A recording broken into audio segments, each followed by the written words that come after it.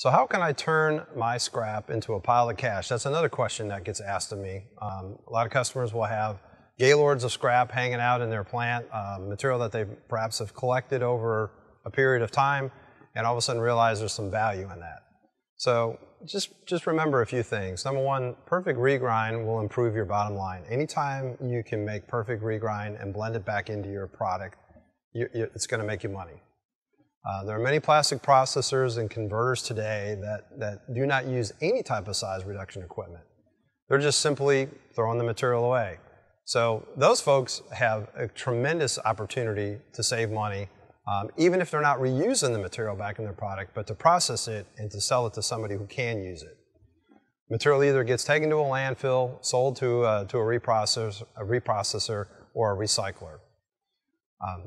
If you had perfect regrind, how would that improve your process and reduce rejects? Well, that's something to think about. If you were able to take regrind and produce it perfectly every time, just think about how easy that would be and how much money that would save you. For those of you that do not recapture scrap, there's a pot of gold on the other side. Material, as we all have seen here of lately especially, is very expensive. There's an opportunity to process your plastic scrap if you're not doing so already.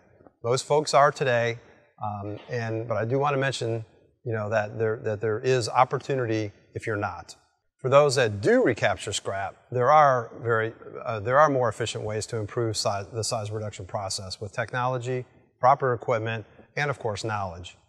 So if you do the math, if you focus on the best quality regrind that you can reintroduce back into your processing and calculate the value of that perfect regrind and work it backwards, how do I get perfect regrind and what value is that to me? That's the question you have to ask.